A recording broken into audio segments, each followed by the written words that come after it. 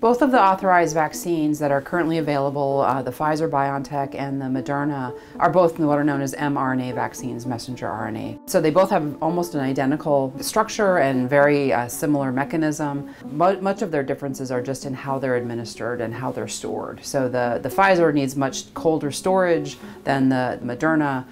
The Pfizer is given at a 3-week interval, the 2 doses, and Moderna is given at the 4-week interval. Other than that, they actually are very, very similar, both in terms of how effective they are, as well as what their side effects look like. So there's really no reason to choose one or the other in terms of any allergies that you might have or anything else. We will have other vaccines coming. There are others that are in phase 3 trials currently that are completely different mechanisms, and we're certainly waiting to see the data on how effective those are, as well as their side effect profile. So more to come. We hope to have multiple options in 2021 to protect people against COVID, but for right now, what we have is the Pfizer and Moderna.